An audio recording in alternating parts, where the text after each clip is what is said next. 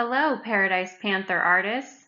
This is Mrs. Telfer, and I'm excited to be back with you learning about our next master artist, Frederic Remington, an American painter and sculptor who was born in 1861.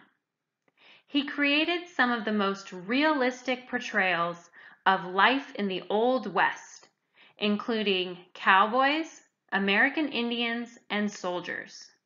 So giddy up, artists. We're heading to the Wild, Wild West. Have you ever seen a Western movie before? Usually, there are two main types of characters in a Western around which the story is built. It's the cowboys and the American Indians. Today, I want to tell you about a man who wasn't like either of these characters. He wasn't a cowboy or an American Indian, but he very much belonged to the West. He stood out because he was very different. Let's meet him and find out how he did fit in. This man's name was Frederic Remington. Instead of carrying a gun or a saddle, he had a sketchbook and a pencil in his hands. He was very busy drawing everything in sight. What do you suppose he was doing in the West? Well, he was an artist. Do you think being a Western artist would have been an exciting life? Yes, it was. Ever since he was a child, Frederic Remington was interested in the West, even though he lived in New York, in the East. He finally was able to go west when he was a teenager. When he got there and saw that the land was rapidly being settled, he decided to use his art to record that vanishing way of life. Would you like to see his pictures of the Old West? His art will show us what life was really like during that time. Here we go. What kind of Western characters do you see in this painting? That's right, we see army soldiers. What does it look like they are doing? Well, it is morning and the men are making their breakfast. I want you to think of what you had for breakfast this morning before I tell you what these men ate. For breakfast every day while they were away from their fort, they had thick black coffee, greasy bacon, and perhaps a rock-hard biscuit or two. And that was it for the whole day. No lunch. Was your breakfast better than that? I'm sure it was. And I bet you're hungry again by lunchtime. To better understand the life of these men, Remington went on horseback and camped out with them. This way, he could sketch them having their breakfast and know all about their daily life. Look carefully at this picture and see if you find the same things I do. Do you see bullets on the man's belt? Do you see a man smoking a pipe? Do you see a canteen to hold water?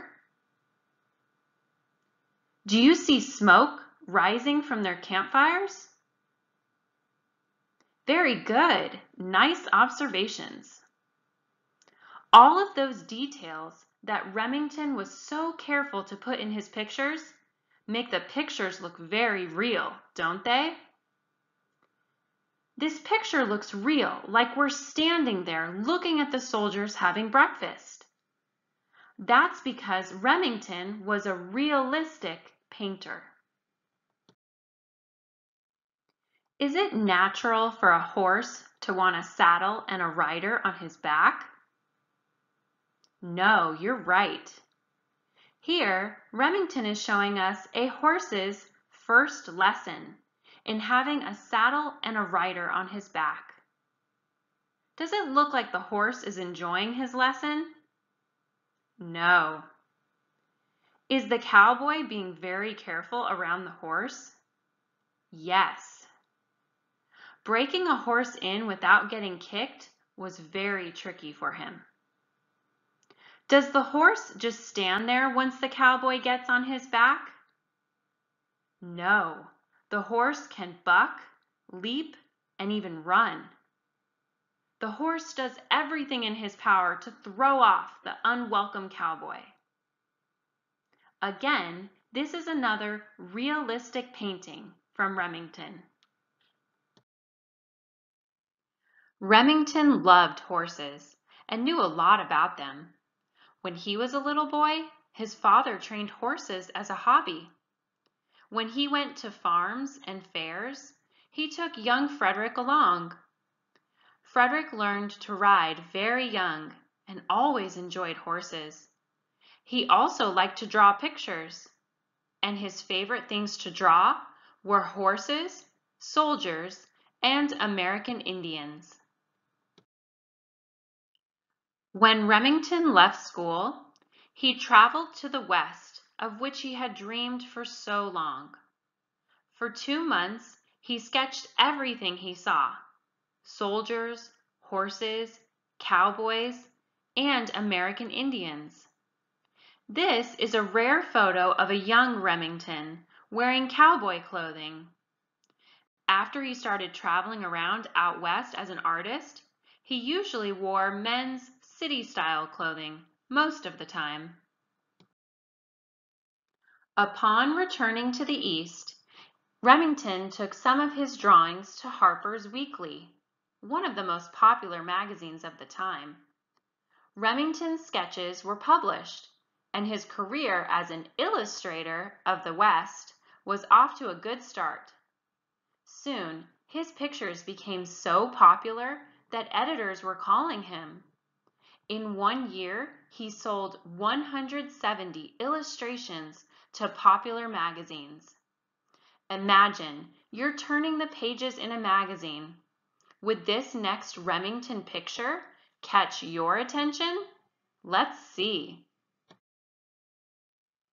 In this painting, the American Indians and the cowboys are fighting. Who do you think is in the most danger? Yes, it's the cowboys. They are outnumbered. Isn't this an exciting moment that Remington captured? He was a master at showing excitement and danger and inviting us in to feel the action. Let's look at all the realistic details he included. Are all the cowboys dressed the same? No. Remington painted the details of their clothing. Are the horses different? Yes, they are. You can see pans, ropes, and blankets packed in the saddles. And you can tell the horses are galloping very fast by the dust and the horses' legs.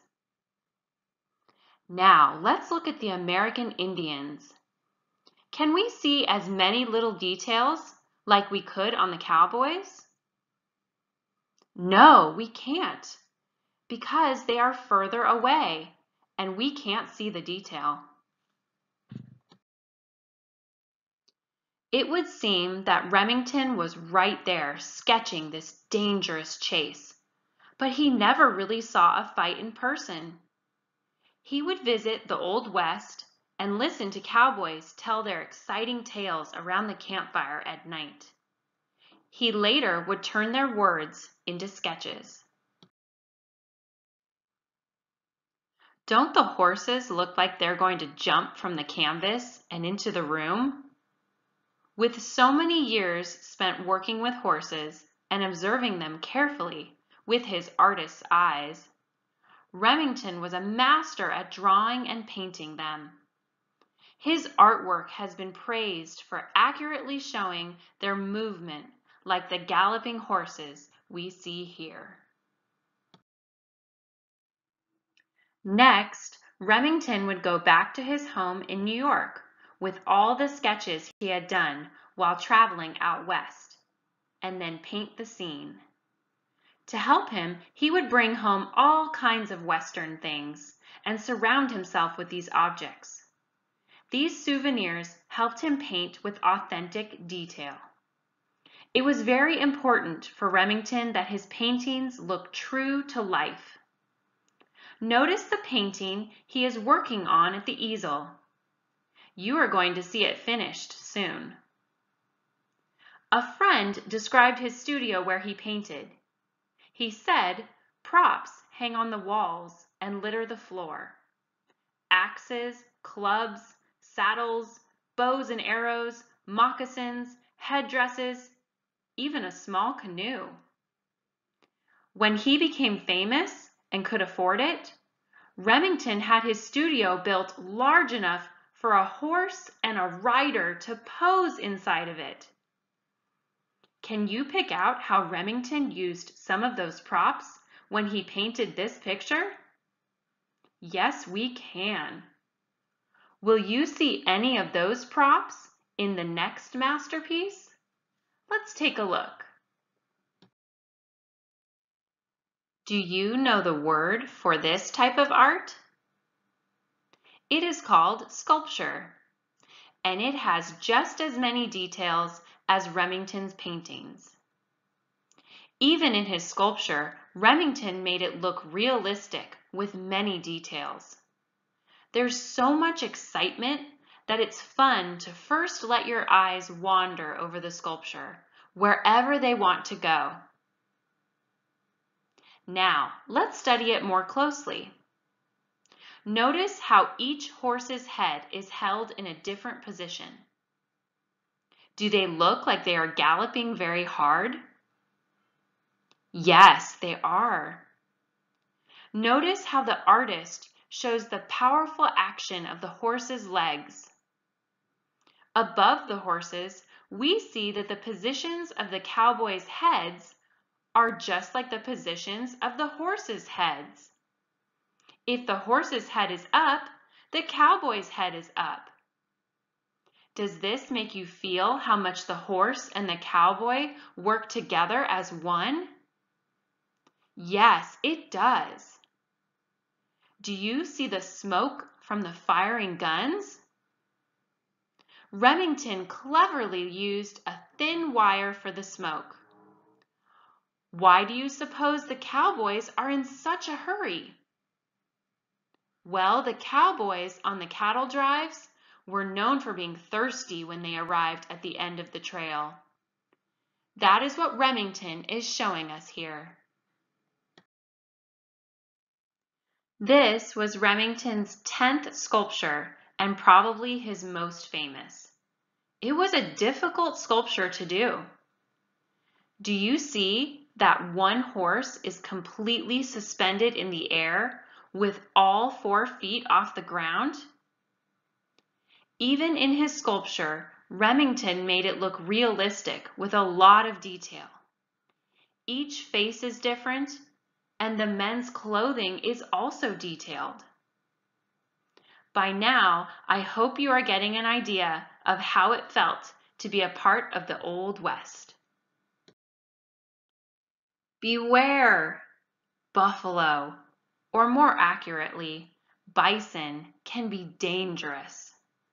American Indians were expert buffalo hunters, but even they ran into trouble with these large, powerful, and fast animals. Bison were an important food source for many American Indians of the Old West. No part of the animal was wasted. They used the fur for warmth, the hide for teepees, and the bones for tools.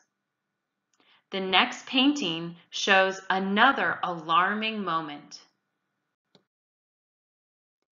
Can you tell what is happening here? Do you think there is trouble brewing? Yes, let me tell you the story shown here. It seemed impossible for the many tribes to live together without fighting. In the foreground, this Crow American Indian braces himself for what is bound to happen. His horse has been ridden down and can go no further. Notice the horse's flesh is shiny with sweat after running so hard. And what do you see in the background? Yes, the American Indians are advancing. how did Remington show us that the American Indians were in the background? Well, they are smaller and have less detail. Can we see as many little details like we could on the Crow American Indian in the foreground? No, because they are further away.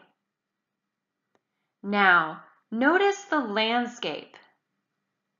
They were traveling in the desert, where it was dry with no trees and dusty with low, flat mountains. As in the rest of his art, Remington showed exactly what the landscape was like. Remington tried to study the life of the American Indian just as much as he did the cowboy, but that was very difficult to do. Many people warned him about trying to study the American Indians. None of the American Indians would stand still while his picture was drawn. Remington would make rapid sketches, but the American Indians would quickly disappear. Remington continued to live and work in the East, but he traveled in the West every year for several months. On these trips, the artist made many sketches and took along a camera for snapshots. Even then, his research wasn't always easy. Do you think the next American Indian we see will also be in trouble? Let's find out. What feelings do you get from this American Indian? Is he afraid in his mountain home? No. Remington shows us an American Indian trapper who is very sure of himself. To keep warm while traveling on the mountain trails, he is dressed in the furs and skins of animals he has trapped. He knows the land and the way of the beaver by heart. What do you see in this picture that is very different from our last painting? Yes, the American Indian is dressed differently. Also, the landscape is different. We can see a beautiful landscape with more vegetation, more color, and a higher altitude. For this next painting, Frederic Remington chose a different time of day. Let's check it out. What time of day is it? You're right, it's nighttime. Imagine that if you were inside this stagecoach, it might feel rough, bumpy, noisy, or even dusty. Does it seem a bit mysterious? Why do you suppose Remington chose to show us this at night? Maybe it shows a harder ride, more danger of attack, and makes it that much more mysterious. What draws your attention the most in this painting? Is it the light inside or the white on the horse? Would the picture be as interesting without those patches of light? No, I don't think so either. You've seen some of Remington's paintings and sculptures. Now, let's meet our famous artist again. Let's compare these pictures of Remington. Remember how I told you he didn't dress like a cowboy?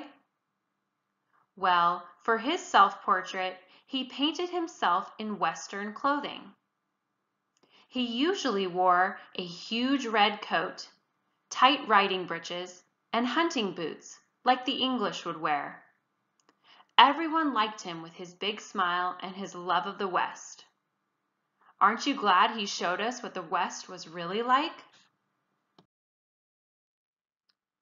Before we head out of the Old West, let's be sure we know what these Remington vocabulary words mean. Today we learned about landscape. The landscape is the scenery of the painting, such as the mountains, valleys, trees, rivers, and forests. The foreground is what is closest to the viewer of the painting, and the background is what is farthest away. Thanks for being such a good traveler today as we headed back to the time of the wild, wild West. I hope you enjoyed your trip, and I can't wait to explore our next master artist with you. Great job, Paradise Panther artist.